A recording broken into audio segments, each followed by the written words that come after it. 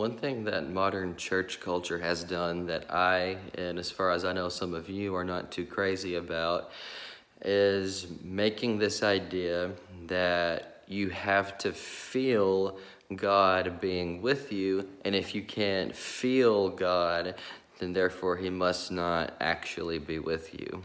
And the reason why I'm not too crazy about this idea, and it's really more of a sentiment than anything else, nobody really gets behind a stage or a pulpit and says something like, if you don't feel God, then God's not with you. Nobody would dare say something as foolish as that, at least I hope not.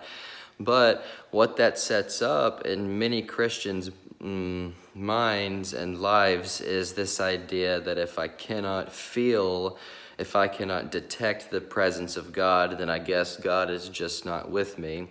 And that's an issue because there are a lot of days whenever we are absolutely mentally and emotionally numb and we cannot feel anything. And what some Christians get from this is the idea that maybe God is not with me in this moment. Again, this isn't something that we would ever dare say out loud because we're a people of faith, and that is true. I hope that we all are, but at the same time, there are days when we don't feel the way that we think that we should be feeling. And times like that is whenever we abide in the truth, in what the Bible says. A Christian lifestyle is not a lifestyle based off of emotions, although emotions are not wrong. A natural response to the presence of God overtaking a church is crying a lot of the time. There's nothing wrong with that. But at the same time, we don't abide in Christ simply because we feel him. We abide in Christ because we know him.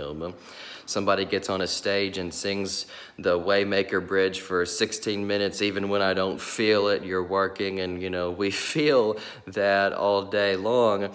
But when you think about it, what do we do in those moments when we cannot feel God working? Can we remain content with the idea that he is still working in our lives? Jesus would say in John 5:17, as a response to criticism that he received from some of the Jews that he had healed a man on the Sabbath, he simply says to them, "My Father is working until now, and I am working."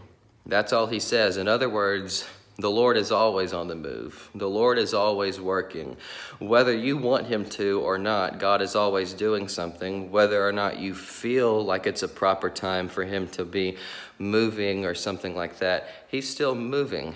The Bible is a book that is filled with one story, one account after the other, one experience after the other, where somebody is going through something absolutely despairing, when somebody is going through a sincere season of suffering. And what gets them through that is not their emotions. It's not their feelings. It's not some big psychological maneuver, but it is simple dependence and trust in the Lord, in who he is and what he's done. I know Jesus every day. I didn't just know Jesus when I first got saved. I know him now, even when I don't feel him. So, in the seasons of suffering and grief, the seasons of anguish, faith is exactly the same because God is exactly the same. He's exactly the same now on my worst day as he was yesterday or whenever my best day was. God is exactly the same.